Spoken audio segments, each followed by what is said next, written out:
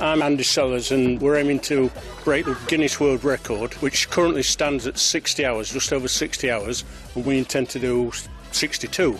And we intend to finish at 9 p.m. on Sunday the 16th.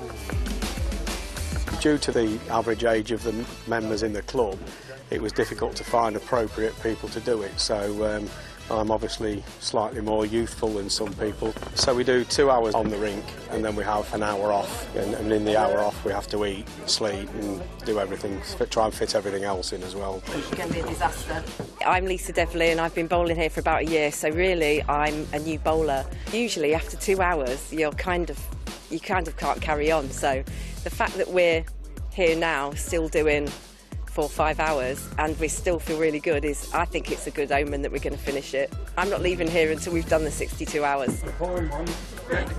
My daughter Emma had Crohn's and colitis and she's still not well, and she's only 22. It's for Crohn's and colitis UK, and it's also to go for a new scoreboard. I think Boston and maybe Grantham have also attempted this record and they weren't successful. So Sleaford were successful and we're hoping to depose them of the record. Fingers crossed.